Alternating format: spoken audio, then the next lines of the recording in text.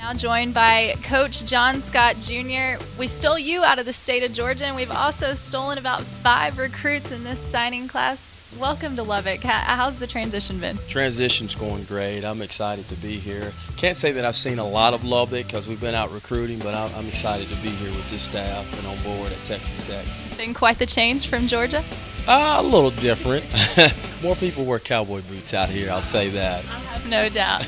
Well, let's talk a little bit about that class first of all. We were talking off camera and you said it's going to be huge with the press that we will get in Atlanta signing 5 guys. What does that mean on the recruiting trail? I think that definitely helps us, puts our program out there more nationally. The big thing is Atlanta's recruited heavily like Dallas and Houston. You have everybody coming in there, so to be able to come in there and get 5 big-time kids out of the state of Georgia, Atlanta area, that's huge for this program. You'll be in charge of the defensive line. Lost a couple guys from last season, but you've got Kerry Hyder, backbone of that line, coming back along with Delvon Simmons and Donnell Wesley. You're going to add to that too, namely Demetrius Alston. What kind of impact can he come in and have come fall?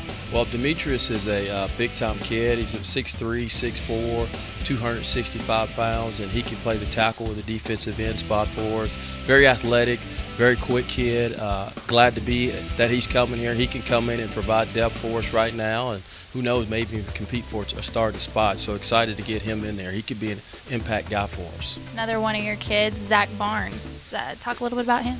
Zach, we were really fortunate to get on him. He decommitted from Tennessee, and he reopened the recruiting process and was able to go in there and get him. He's a good-looking cat. He's about 6'3", 235 pounds, and he's going to play our bandit position for us, and he is really explosive off the edge. Really excited to get Zach in the program. What have you seen over the years that's the biggest transition for some of these guys, even if it's just coming from the JUCO level to D1 or high school to D1, the biggest transition for them? I think the biggest transition is just adjusting to the athleticism and the talent that you're going to see. I mean, every kid in the program here is a good football player. Every kid was the captain of their team. They were the star of their team, and just having to adjust to a whole group of 85 kids on scholarship that are really good football players and coming and blending in and learning the system and competing with those guys. You're having a little bit of adjustment of your own. Talk about getting to know Coach Kingsbury, this staff, and getting going around here. Oh, it's great. I mean, the guys were great here. It is kind of funny because I really didn't know anyone on the staff. You're one of the only ones that doesn't know everyone. Exactly. I mean, all these guys have known each other and played with each other, so having the opportunity to come in, these guys have welcomed me in, and I tell you what, we feel like we're brothers already, feel like I'm a part of the group, so it's been fun.